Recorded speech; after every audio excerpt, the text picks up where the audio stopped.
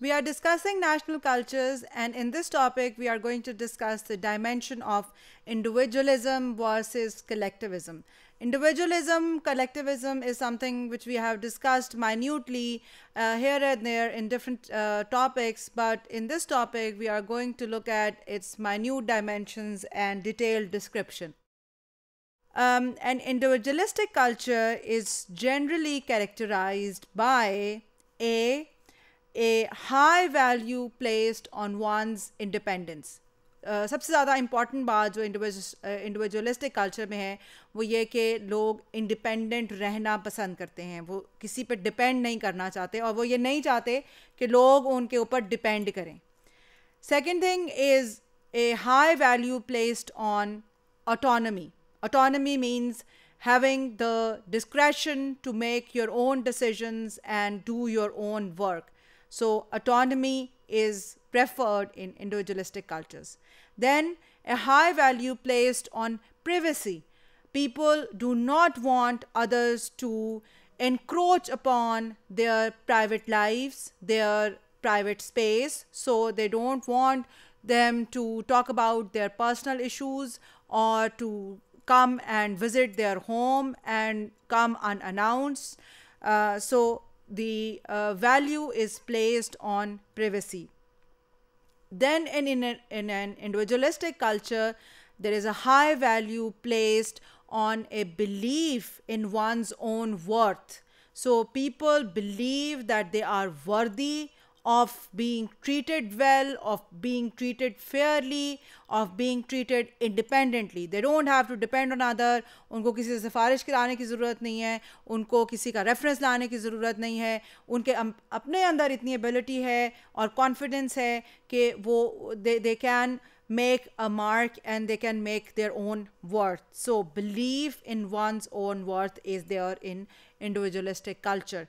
And confidence in one's own ideas and opinions. So people are not affected by the opinion of other people. उनको कोई क्या कह रहा है या कोई उनके बारे में क्या बात कर रहा है, they are not affected by that. They are confident कि जो उनके ideas हैं, जो उनके opinions हैं, जो उनका style है, वो ठीक है और वो अपने लिए उनके लिए ठीक है. It doesn't matter and they don't care what other people are thinking about that because they are confident about their own thinking. So, on all these dimensions, according to McFarlane, an individualistic person is someone who is at the center of his or her own world. So, an individualistic person is at the center of his own world. He or she is the most important person in the world, and he has to make decisions on his own and is confident that he can make the decisions on his own and is independent to make the decisions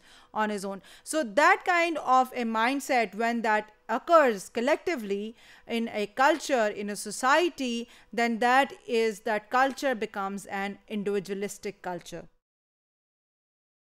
On the other hand, in the collectivist group culture, the group to which a person belongs, for example, the family or the community or even the work organization, that is the center of his or her world. So in collectivist culture, for example, Pakistani culture is a collectivist culture, so you would be hearing this kind of statements कि family सबसे important चीज़ है, या ये कि in Japanese culture even the work organization, that is a part of your in group, and that is considered to be a close influence on how you behave, and that is the center of your world. So here in a collectivist culture, people put their group's interest before their own. So for example, in Pakistani culture we say कि family को जो है वो सबसे ज़्यादा importance है, तो family के लिए इंसान कुछ भी sacrifice कर सकता है, बच्चों के लिए आप कुछ भी sacrifice कर सकते हैं, आप अपने interest को sacrifice कर सकते हैं, आप अपनी freedom को sacrifice कर सकते हैं, even आप अपनी independence को sacrifice कर सकते हैं. And then people, they sacrifice their entire lifetime's earnings, के बच्चों को पढ़ा पढ़ा दें, उनकी शादी कर दें, उनके लिए बचा के रखें. You know, there's so many things in our Pakistani culture that show that Pakistani culture में family को सबसे ज़्यादा importance दी जाती है. Even if the sacrifice has to be done, even if it entails serious personal sacrifices, so the group interest comes before, even if it comes at the cost of personal sacrifices. So that happens in the collectivist culture. So in individualistic culture, employee organization relationship that are held differently, whereas in a collectivist culture, employee organization relationship, they are held differently. So in an individualistic culture, the relationship between the employee and the organization is more of a contractual nature. That is, the employee offers their labor and they are paid for a salary. Then employees, especially lower level worker employees, they do not work beyond the daily office hours, and if they work beyond the daily office hours, they are paid overtime. And then employee company relationship does not spill over to their private lives. These two are completely separate lives, and people live separately in their lives. So it doesn't matter what you do in your private life, what you do in your organizational life, that is something which is completely separate and does not spill over to your home life or to your private life. So that happens in the individualistic cultures. Whereas in the collectivist culture, the employee workplace relationship is something which is emotional as well as contractual. Contract तो है, लेकिन collectivist culture में employees अपनी emotions भी जो हैं वो अपनी emotions अपनी workplace के अंदर invest करते हैं. So there is lesser boundary between private and professional life. So it is blurred. So आपकी private life or professional life, they are mixed and kind of blurred. So your employees, your co-workers, they are kind of your family friends, and you invite them at your place, and you mix together and you go for family get-togethers, and they're kind of a part and parcel of your life. So people who are your co-workers are a part of your private life as well. And that is, that has positive influences as well as that has negative influences, that people are always looking at what you are doing in your private life, and you do not have any privacy to have your own life. And then in such kind of collectivist culture, the superior is not just a manager, but could be a father or mother figure to seek advice from or to get guidance from. Even for example, in Japanese culture, which is a highly collectivist culture, and in which the organization or the workplace that is considered to be a part of your group as well, or part of your in-group as well, whereas in Pakistan, the organization or the workplace is not that much of that in-group. So in Japan, even in the organization, if you are facing some kind of troubles in your private life, or you are facing some kind of loan or debts, the manager that is going to come to your rescue, that is not just going to sit there and give you some piece of advice, or that person would do something actually to get you out of that trouble.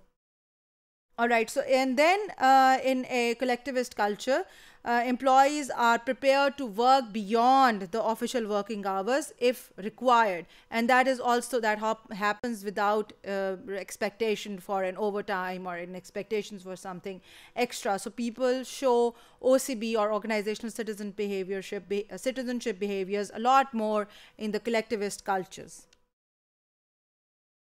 But over here, it is very important to make the distinction between the in-group and the out-group.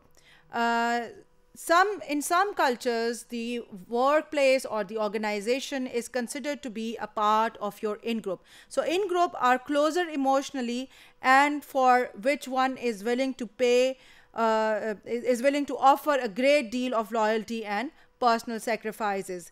And the size of in-group, the numbers involved, and the kind of people who are in it, that vary from culture to culture. So in some cultures, only the family is the in-group. So you are ready to sacrifice and give a great deal of effort to only your family. but in some cultures, then how the family is defined. In some cultures, the family is the close, the father, mother, and the siblings only.